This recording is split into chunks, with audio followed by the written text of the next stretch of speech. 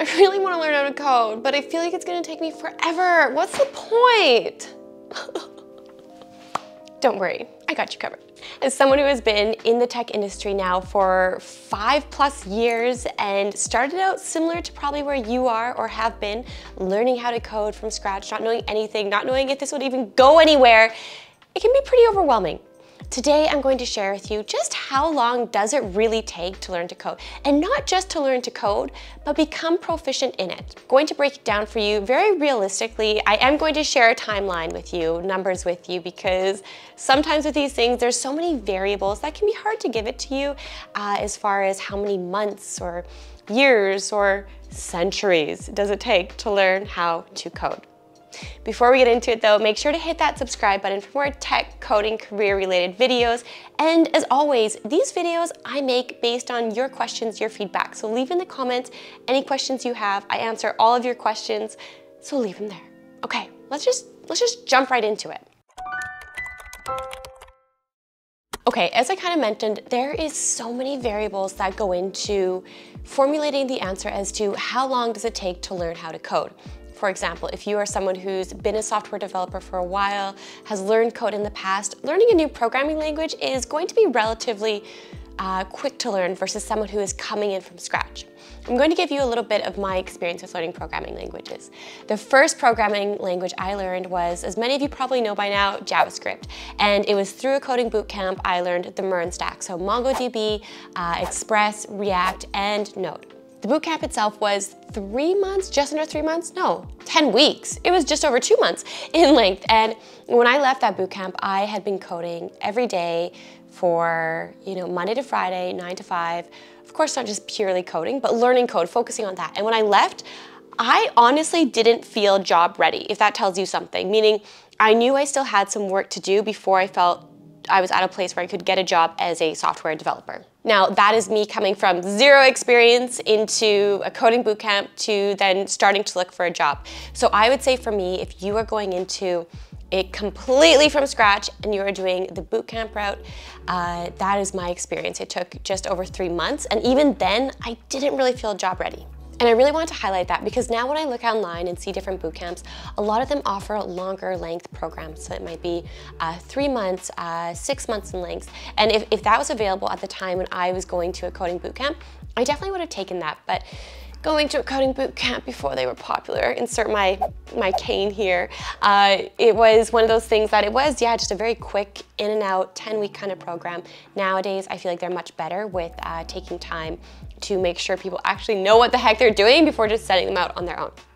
Alongside with how long it takes to learn how to code, one question I get asked often is, should I learn to code online? Should I learn to self-teach code? And I think this is an interesting question because it's something that I experienced this thought of as well when I was starting out, because it's one of those things that it's a lot cheaper for one thing, and you can learn on your own pace. It sounds really good up front. Here are some pros about learning to code online. One being it's cheap, if not free, meaning you can take different coding tutorials on YouTube, free courses on Udemy, the list goes on.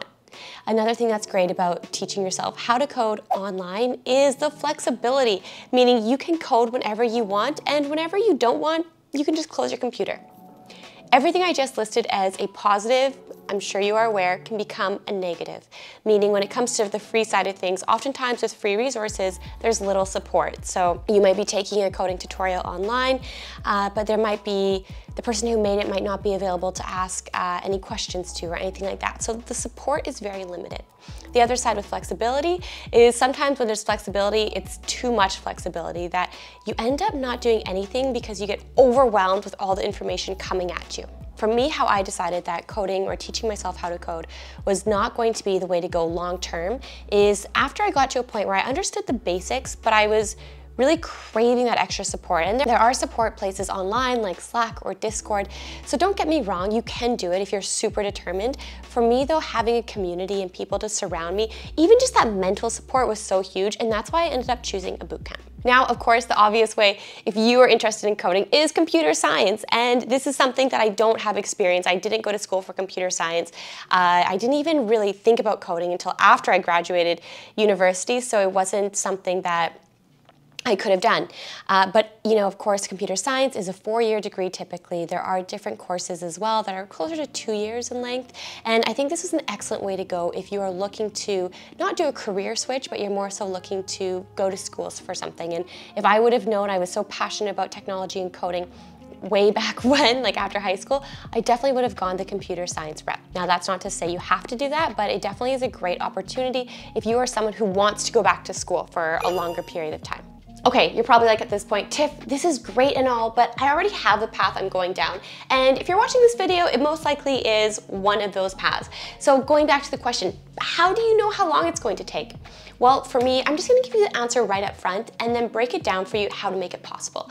I would say if you are learning a new programming language, a realistic time frame for getting proficient in code, really understanding it, would be between 3 to 6 months.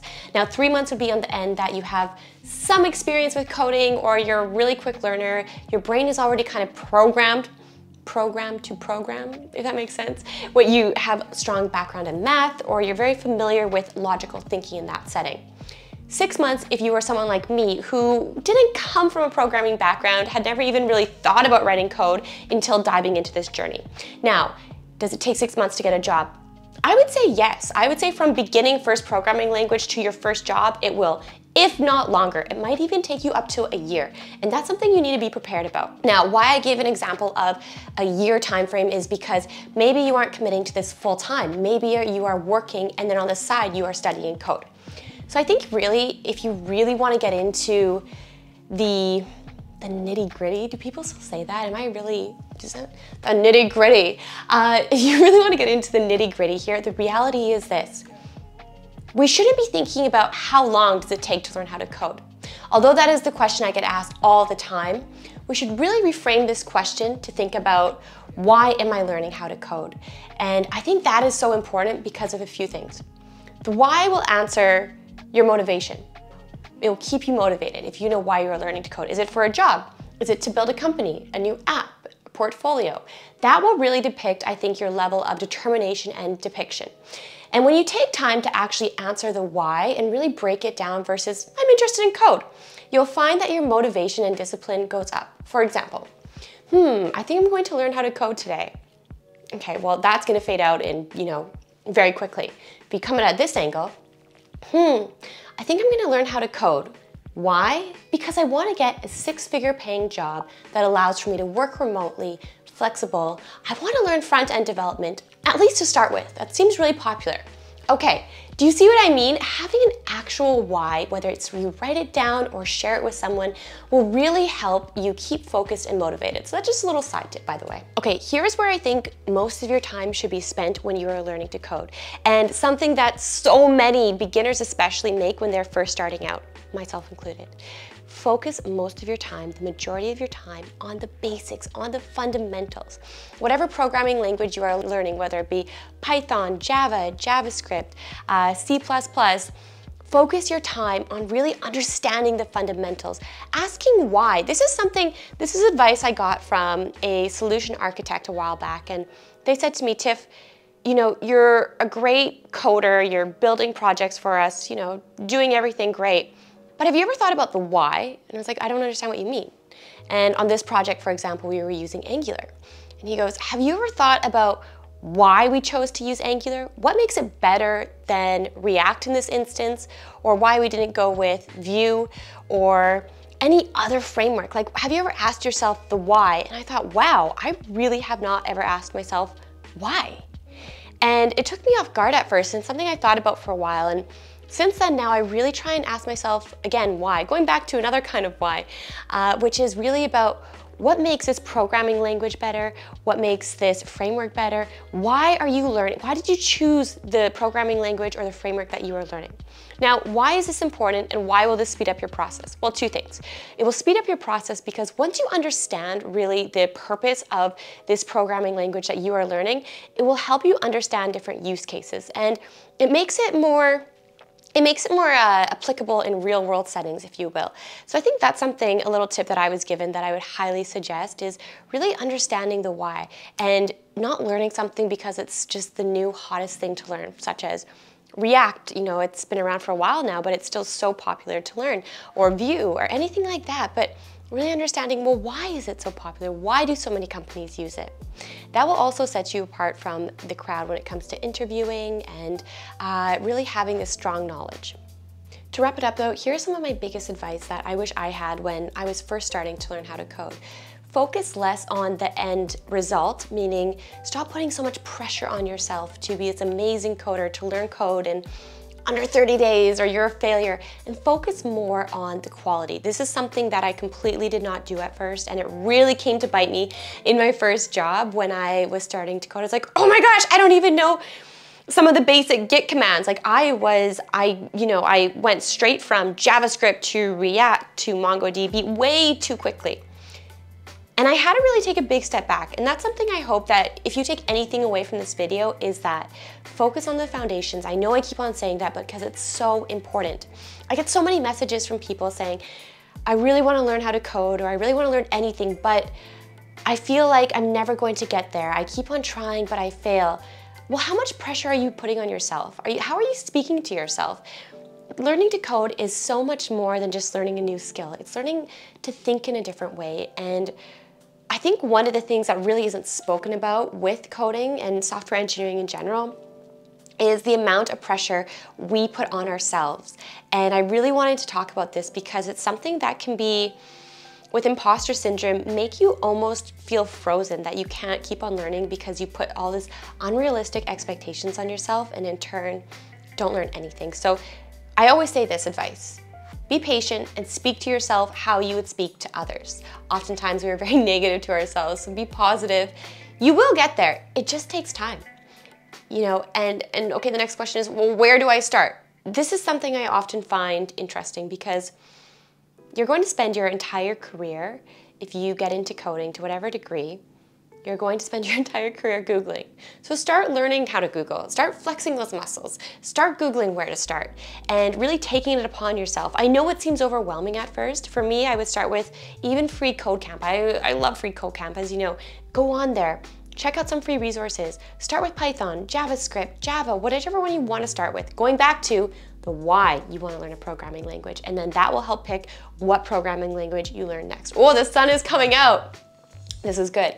And I really wanted to focus on that today because I did tell a number, 3 to 6 months to learn a new programming language, but I hope you got so much more out of this video than just a number. I hope you got out of it motivation and insight as to how we really need to flip the script in how we speak to ourselves and the pressure we put on ourselves, and start being more realistic, because you are amazing, I'm awesome, you know, everyone's awesome. Muggs, my dog Muggs, as you know, he's watching me talk right now. You are awesome. And we just need to be more kind and encourage each other to continue to learn and continue to ask questions, because that is how we grow. Okay, this video was kind of unstructured. I hope you found it valuable. I just really wanted to get this off my chest because I think it's a really important subject to cover. Thank you all for watching, and if you haven't already, hit that subscribe button. Bye everyone.